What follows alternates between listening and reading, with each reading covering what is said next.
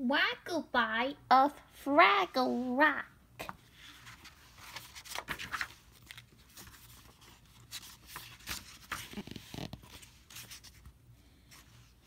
Laundry, that is what Boober Fraggle loves to do when he's not sitting around thinking about germs, falling rocks, and the end of the world. Boober, you see, is a warrior. He does not know it yet, but just inside his laundry basket is a brand new worry. One blue sock, another blue sock, one brown sock, another brown sock, one yellow ear, cried Boober. Yikes!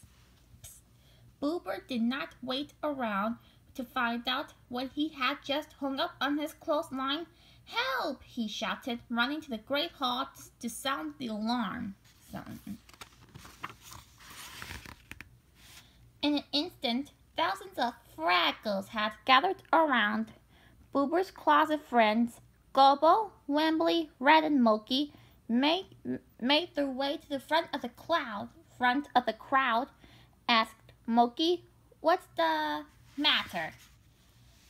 Doom, gloom, yellow ears. Boober was so excited he couldn't even talk straight. Asked Red, "Boober, take it easy. What has yellow ears?" "Laundry hanging yellow ears," Boober shouted. Said Gobble, "You'd better show us what you're talking about." Boober led his 4 friends back to his cave. Gobble, the bravest, went in first. It's a crave creature," said Gobble. "What's a crave creature doing here?" moaned Boober. Said Moki, "It's come to visit you. And caves creatures don't visit just anyone.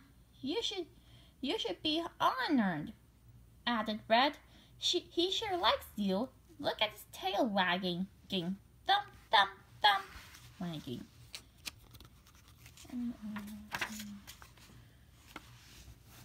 "Why don't you give him a name?" said Moki. "I don't want to give him a name," said Boober. "I don't even want to let him stay." The cave creature licked Boober's face adoringly. "Yuck," said Boober. "Wetness and germs." "Thump, thump, thump. There goes that tail again," said Gobble. "Maybe you should call him Wags or Wagger," suggested Red. "How about Waggleby?" Moki said. "It's got a nice ring to it, said Waggleby. "Sounds good to me," suggested Gobble. "Let's leave Boober and Waggleby alone so they can get to know each other better." "Wait," Boober begged. "Don't go." But it was too late. "Swoof, swoof," barked Waggleby as he began to explore the cave. First, he found Boober's collection of lucky stones. He left no stone unturned. Then he went for Boober's hats. "Oh no, not my hats," Boober cried. Waggleby chewed through Boober's red band, his green fedora, and his bright blue beanie. But when Waggleby tucked Boober's freshly washed and best-loved scarf from the line, Boober had to take action. "Give me my scarf," he shouted. He grabbed the scarf and pulled and pulled. Waggleby thought this was great fun until Boober's scarf tore right down the middle. Boober and Waggleby went flying. While Boober was digging out of the mess, Waggleby went to find something to eat. He followed his nose to a freshly baked carrot loaf, a dish of radish tofu, and a specially seasoned stew that Boober was saving for dinner. That special seasoning in the stew came from a flava flower. Flava flowers, which are very hard to find, make food susceptible to Fraggles. The flowers were what Waggleby spotted next. He was just finishing the last one when Boober found him. Boober yelled, "That does it! It took me weeks to find those flowers. Out! Out! Get out of here!" Waggleby's tail dropped to the floor with a thud. Then slowly he left the cage. "I'm glad Waggleby's gone, I am," said Boober. "He's noisy, germy, and he makes a mess of everything." Boober looked at his emptied flower jar. "How would I ever find another flower? They bloomed once every 3 years." Boober picked up his laundry and began to wash it furiously. He felt better when he had finished and went to mix up a batch of radish rolls.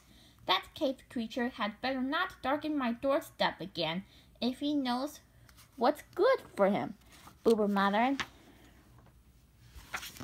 The next thing Boober knew, he was up in the air, then down on the floor. Boober ran to see what had happened. And rumbling noise was coming from the cave of 3 corners. "Great gorgs of fire!"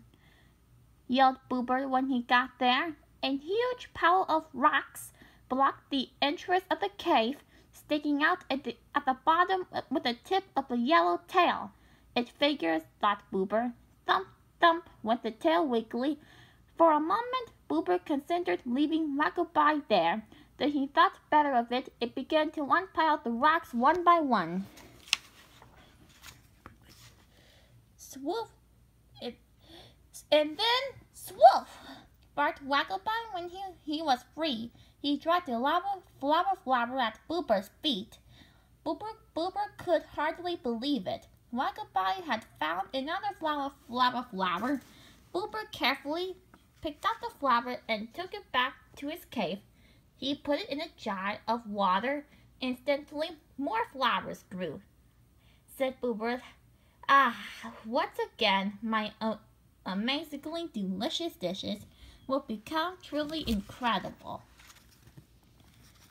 Boober mixed their flower petals in with some radish jam. Then he spread the jam on the warm rolls he had just baked, as if by magic. Gobbo, Wembley, Red Moki appeared. Asked Moki, "What is that magnificent aroma, Boober?" Answered Boober, "Oh, just a little something I threw together." "These are great," said Red as she finished her 7th roll of jam. Then, swoof, swoof, barked Waggleby. "Why don't you ask Waggleby in to have some?" Moki said, He's hungry. Boober jumped up to guard the door. Absolutely, positively, most very definitely. Swoof, swoof. Waggleby barked as sweetly as he knew how. Boober ignored him. "As I was saying," Boober continued, "absolutely, positively, most very definitely no." "Swoof, swoof," Waggleby tried again. "Oh, come on, Boober," said Red. "Never," said Boober. "Waggleby is the most impossible creature I have ever met." Then he remembered the flower that Waggleby had given to him. He stopped to think. It was a difficult decision. Finally, Boober made up his mind. "Listen, Waggleby," Boober said.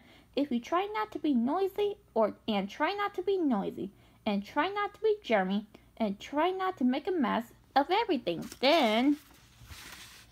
Waggleby was inside eating warm rolls with jam in the time it takes to say 5 Fraggle friends. Thump, thump, thump. Wow!